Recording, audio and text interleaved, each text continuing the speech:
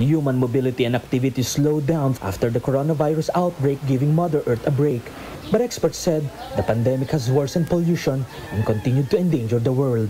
As people stayed at their homes, new businesses blossomed driven by online shopping and food delivery, but created a new problem: plastics. Plastic packaging, face masks and face shields are choking river systems and the seas worse than pre-pandemic levels.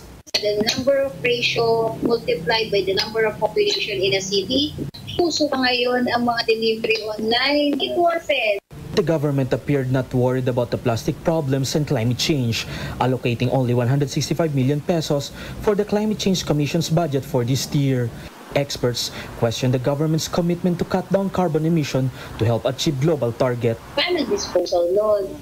Knowing na yung Pilipinas o yung ilang Asian countries, siya yung lagi naka-front dun sa maraming bagyo.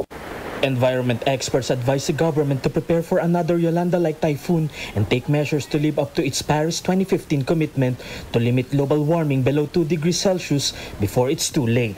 Maganda magkaroon ng national, yung comprehensive ban on plastic, on single-use plastic. Pero hindi kasi clean up lang yung solusyon. We need systemic change.